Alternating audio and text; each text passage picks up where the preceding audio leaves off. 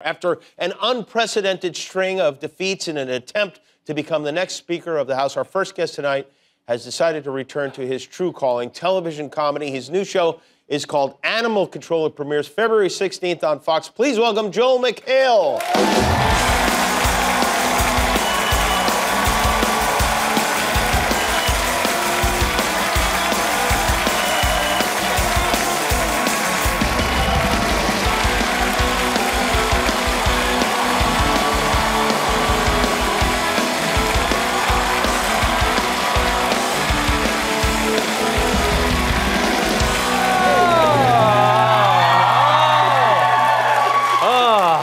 That was just how Nancy Pelosi was planning to come out. I feel like a powerful 82-year-old woman from San Francisco. I think the hair is backing that up. Yeah, what's going on with your hair? Transplants have come in, Jimmy. I am no longer a bald man. I feel great. I feel like John Stamos. I don't even know what to make of that. Is it just a different haircut, or what's happening Yeah, here? I decided with all the rain here, I'm like, I'm not going to use any product. And people are like, you can't do that. I'm like, I am. I'm taking a risk. Can I tell you something? It reminds me like our son Billy, who's 5, was sick earlier this week. It reminds you of your son when he was sick? Mm-hmm. See, you look like a sick 5-year-old. You're like, hey, barbershop, do the sick 5-year-old on this one. You know, they're like kind of sick and they're kind of extra cute because they're sick and their hair is a little bit messy. That's what you look like. Oh, thank you. You're welcome. Kind of. Thank you so much. I feel like it's always combed back, so I thought, I know I'll get from my wife on it, so. Yeah, well, we spent too much time, and I apologize for that. No, I don't want to talk about anything else. Nothing, except for that guy's haircut right there.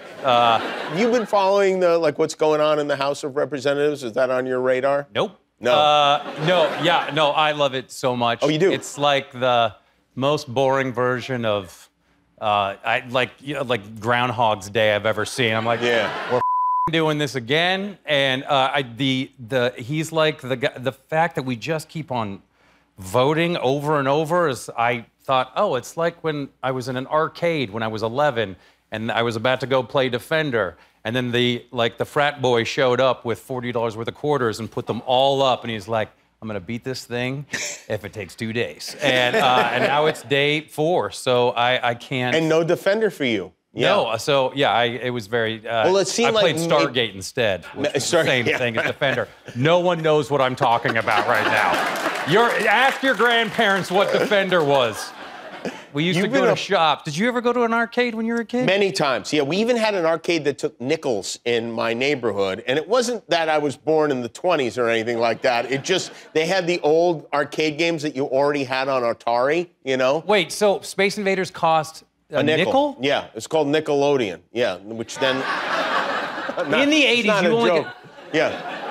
It was in Las Vegas. You know, in Las Vegas, people put a premium on putting quarters into machines. Yeah. And if you get nothing out of them, people are mad. So you have to just charge a nickel. That's amazing. Did you ever make any money off of them? They don't pay out. No, Pac-Man doesn't give you any money. He just... It's too bad. Just eats the ghost and then you go home. Yeah. I remember when the first time I went to Las Vegas was when I was a teenager on a basketball tournament. I am not kidding. And my friend snuck us in and we started playing poker. And I watched an old lady with a huge thing of quarters pass out, no joke, because she was so happy. And then she woke up and began pulling the quarters back to her and putting them in the cup. And my friend looked down and he was like, she's fine. And I was like, wow, Las Vegas, it's just like Seattle. I've lived in both of those places. This was not part of the pre-interview at all. No, in fact. Yeah, Jimmy lived in Seattle, and you know why he moved away, you guys? He was afraid that Mount Rainier was going to erupt.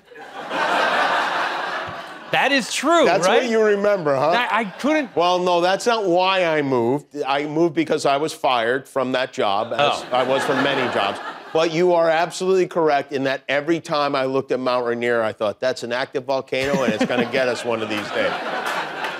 But you've moved here, and we're like, yeah, earthquakes don't really happen here. You can't see the faults. You can't. That's right. You can't see the earthquake, but when you look at it's a physical. It's like a threat. It's like, and not only that, because it's kind of arrogant to just move to Seattle and be like, Yeah, I see you. I'm still living here.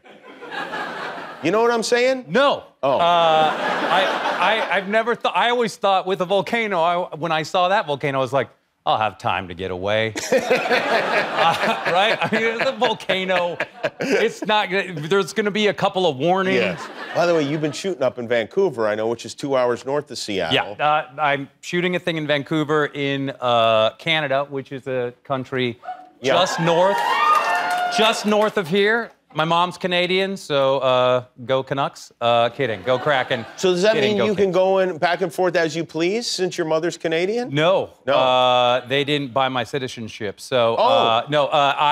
yes. So I am working there right now. It's one of the lovelier cities on the planet, and I was trying to get to Seattle, where I grew up, to go to the Christmas holidays, and I missed my plane because we worked late, and so I thought I'll take an Uber, and it said $220 to get to Seattle, and you know, Canadian dollars, that's like $8, and the guy, as soon as I got in, he was like, "Yeah, I can't go over the border," and I was like, "Are you a criminal?" And because that'll be a great story, and he said, "No, because if I go into America, then that means I'll be working in America, and then I'll be in trouble," and I was like, that makes no sense at all, but just get me to the border, where then he told me cancer could be cured with breathing. And Did he really? Yeah, we had a whole hour and a half. I was like, tell me more. And I'm being cured right now. And then he was like, there's lots of Ubers on the other side. And then it became Fargo. It was snowing, and there was nobody there. There were no Ubers on There was no Ubers. There was hardly any guards. They were like, there it is. Oh, you brought video. So I walked into Blaine, Washington with my luggage. There was a lot of my penis was frozen. That happens. It's been happening a lot. I just left it on the ground. I met a guy named John from Victoria. We did. Where'd you meet John? We met in the Wheelhouse Bar. Really? Where a very drunk man said, "I'll take you guys." I was like, "I don't think so." And then he said, for real, he said, "Well, I'm gonna go home and masturbate then." And I was like, "I bet that won't even happen." And then we took a 2-hour. They were like, "We can get you as far as Bellingham, which is about an hour or less than an hour away." You and John? Me and John were in a cab. We watched a drug deal go down. What? And so we got some great fentanyl, and it was perfectly cut. And John and I fell in love, and I left Sarah. There's John, and that's John. And he's a big hunter, big fisherman in Wisconsin from Canada, and now we've been texting. He's going to be very excited. Really? Yeah, he's a great guy. You would love him. This is like planes, trains, and automobiles. Yes, and my hand was in between his butt at one point. Those aren't pillows, and it worked out great. So. Let's take a break. We'll maybe get some moose on you, and we'll be right back with Joel kidding. McHale, his new show called Animal Control. Holy crap. It's huge. Frank, have you ever dealt with something like this before? No, and I can't tell you how much, but something that's not nothing just slipped out of me into my underwear. It's getting tighter. Just remain calm. We're gonna unwind it from you. Shred, grab the head. I'm not grabbing the head, man. It's scary and gross. Seahawks have a very shallow depth charge. Now grab the head. I'm not touching that thing. I was led to believe this job was mostly dog. Help him! We're back with Joel McHale. That is his new show, Animal Control. It premieres February 16th on Fox. Yes. You play an ex-cop who is now an animal control officer. Yep. Does that happen? Do people make that transition? I feel like we're telling a story that you've heard 1,000 times, and Joseph Campbell references it. I don't know, and I don't care. You don't care, yeah. But animal control is real, and sure. it is. They really go after. I mean, you can call if you here in California removing, raccoons and coyotes or snakes. That was a Burmese python. And I was like, could it kill me? And they're like, an African rock python would kill you in 5 minutes. But this is fine. It ate 2 weeks ago. So, but the cast is dynamite. Yeah, who's in the cast? Michael Rowland, that was him, who was just there, and Grace Palmer. I can't go all. You can't remember Ravi their names? Patel. No, I can keep going. But they're all really funny folks, and they're way more talented than I am, much younger. And you enjoy working with the animals? I love it. Yes, Yeah. I'm fine with it. Well, look at that. Guillermo, come on. Guillermo, what you really ran away from? That's Joel's co-star right there. Yeah, this is my assistant. Yeah, so. How long this did is you go- Whiskers. Oh, Whiskers. And if I'm. Here, I'll get him. Sorry. Guillermo, do you want to help with this? Yeah, No, thank you, Jimmy. You don't? Okay. I pass. No, Hi, Whiskers. How are you? Whiskers, you know the thing about these snakes is like, as if they're not scary enough, they have red eyes like the devil, now, too. Have you touched a snake before? Yeah, I've touched a snake. Well, sure. go ahead and let's do it again. Okay, there's no tricks that are going to happen? No, it feels like a really nice. Its head's getting near my.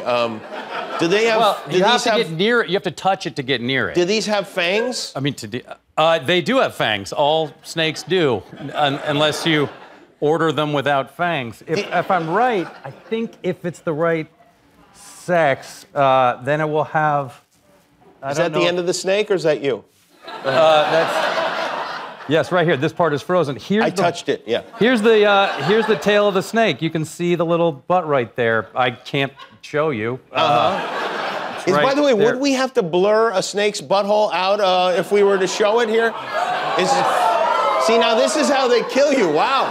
There, I got it. There, this is great. All right. That's Guillermo, come on over. This is... Sorry, but I'm not crazy about snakes, but Guillermo really isn't crazy about snakes. no, I'm afraid of snakes. No. I'll give you $100 if you come over and touch it. No. You know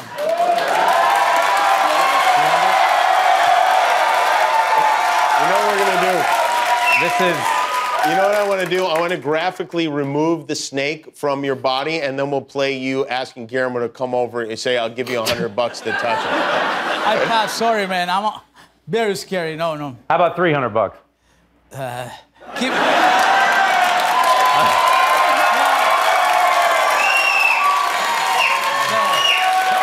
$400.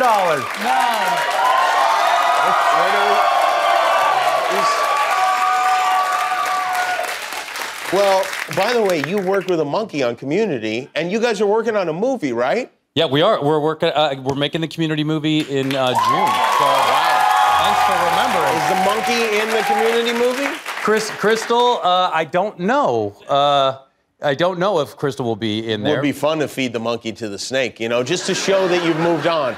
I feel like the movie would take on a different tone. Yeah, maybe, if it started out with a snake devouring a beloved monkey. I don't know what you guys have planned, but yeah. The name of the snake monkey was Annie's boobs. Yeah, no right. joke. Yeah. Right, Andy's boobs. Yeah. Yeah. Well, I can say Ken Jeong's going to be in it.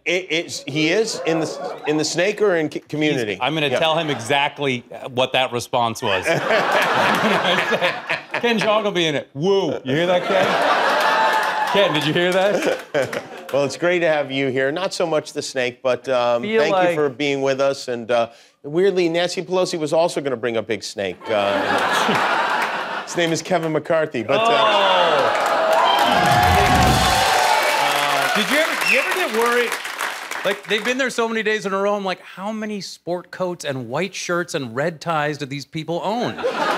It's like First Communion over and over and over again. Joel McHale, everybody. His show's called Animal Control. Watch it on Fox, February 16th. Thank you, Joel. We'll be back with Allie Wentworth.